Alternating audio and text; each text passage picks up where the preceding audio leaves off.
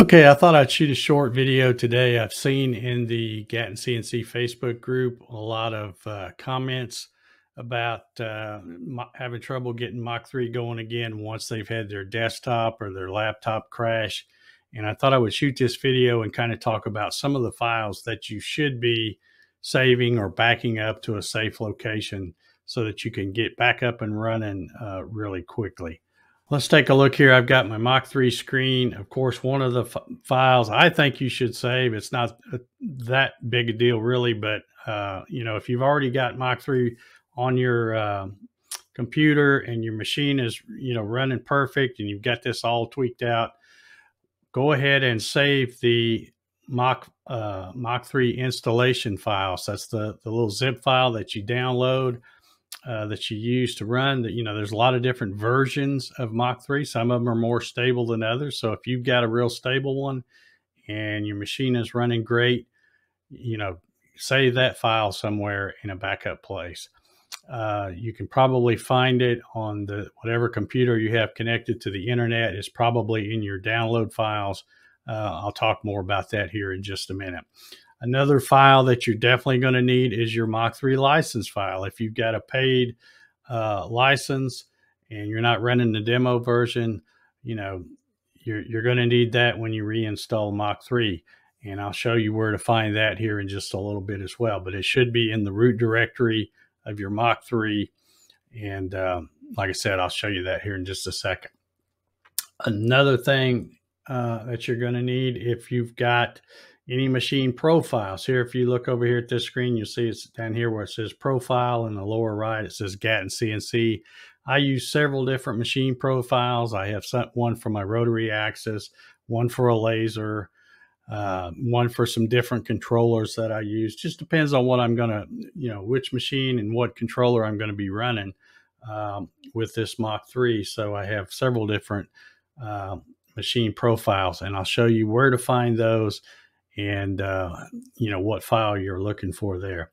Another one, if you've got this thing tweaked out, like say you've added a touch plate and you use this Auto Tool 0, that means you're going to have a script.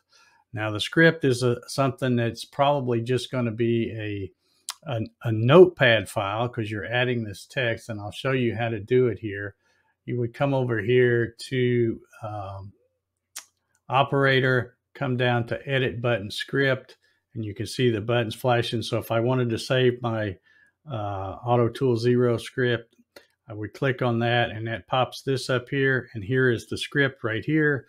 So I would then highlight all of this, copy it, and then I would paste it to just a notepad file. And I'll show you how I've done that and show you that here in just a little bit. And then finally, any custom screen sets here. This looks like the default Mach 3 screen set, but it's actually got one little addition here. It's got this little, if you look where my arrow is here, I've got this green LED that flashes or lights up when you touch your touch plate to test it before you actually zero that out. So, you might have something else. Some folks run that big text, the blue one and all that. You need to have that screen set. If you've got it all tweaked and adjusted just the way you like it, you need to make sure you save that as well. So now let me show you where I'm keeping these things. Here you see I've got a USB thumb drive in, or a flash drive, and you can see I've got a folder called CNC backup files here. Let's take a look and see what I've got in the folder called backup files for Mach 3. Here, the first one here, as I mentioned, saving the installation files. This I got from my download folder on my main computer, and this is the zip file. Or actually, I don't think this is a zip file. I think it's already been extracted. But it's the file that I use for the particular version of Mach 3 that I'm running. So I know if a computer craps out or a laptop craps out or whatever, I know when I go to reinstall it, I'm going to be putting the exact same version that I've used before on there. Okay, the other thing I mentioned was the Mach license file. That's my license file there. If you don't have that, You're only going to be able to run it in demo mode unless you can figure out a way to contact them and talk them into sending you another copy of it. But you should always have that backed up somewhere. So I've got that. The other one was all the XML files. Let me just click type. You can see I've got one with G3 CNC. I've got a couple different ones there where I'm trying different setups. Gatton CNC, one with a hobby box. These two are the default ones. But I'm also would mention if you didn't create a new machine profile, but you just edited the default one, which would be Mach 3 mill, then yeah, you need to save that one as well, because that's going to have all your updated settings in it. If you just don't get that and then you have to reinstall Mach 3, it'll put that XML file in there, but it's going to have all the default settings. So that's not going to do you any good. And then here's the one I have for my rotary axis. So you can see I've got several different XML files. I've got them all tweaked, got the settings just right. And I don't want to have to re-enter any of that stuff if my computer crashes and I have to start over installing. The other one is I mentioned the custom script. This is my touch probe script. And if you look, it just says text document. And if I double click on it, you'll see that it's nothing more than a notepad file where I just put all this text in here. So if I lose a computer and I have to start over, I can just edit that button script and just copy and paste this into it and then adjust it as needed. If you get the one from one after you've already tweaked it, so you can see here, this one says 060 and I use a 1/8 inch aluminum angle for mine. So I really should go ahead and change that, or just copy the one from my laptop that I'm using to run the machine. And then I would have the right one. Here I would still need to tweak that again. Okay, and the last thing I mentioned was the custom screen sets. The one I have with the is right here, this 1024 Imperial.set. That's the screen set that looks like the default screen, but it has that little LED LED light that will light up when you're testing your touch probe. Okay, now let me go back here to where I had CNC backup files.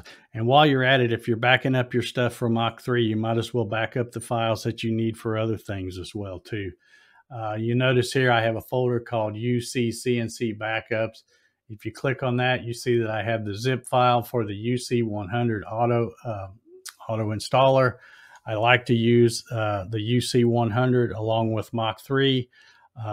So I need the drivers to help that to work right. So here I've got that backed up as well. When you look here, I have my UC CNC license file that is specific to this particular UC100. I don't really need that when I'm using it with Mach 3, but if I do want to run UC CNC software, which I also have, I need that file as well. So I've got a copy of that backed up on this same flash drive. If I go back up here, you can see I have a folder named Vectric 2. So if I click on that, you can see that I have the license file. It's not really that big a deal because Vectric's always going to be around where you can go to the portal and get that stuff, or you may have it saved in an email somewhere. But, you know, it's always good to have these backups handy all in one place so you can get back up and running as quick as you can. Also, here's the setup file for version 11.003. And again, that changes all the time. Every time they do a new update, you'll need to back up the latest one and put that on that thumb drive as well. Okay, before I go any farther, let me go show you where you can get some of those files. I already showed you where to find the script for the Auto Zero and, you know, various scripts like that in Mach 3. You can just copy and paste those and put them in a notepad file. Okay, here I wanted to show you where to find these files. I'm on my C drive in the Mach 3 folder. And the easiest way to find the XML files, which is your machine profiles, is just to hit type and it'll put those all in order. So here you can see here, it lines them all up here. These are all the ones that are machine profiles. So it's real easy just to highlight this, hit push the shift key and go down to the bottom, and you can cut and paste all of those. Well, I should say copy and paste all of those to your thumb drive in the folder that you're wanting. Another file you want to look for is there's the Mach 1 license file right there. So that's another one I want to save. Custom screen sets. They're also in this. This is the default one here, the 1024.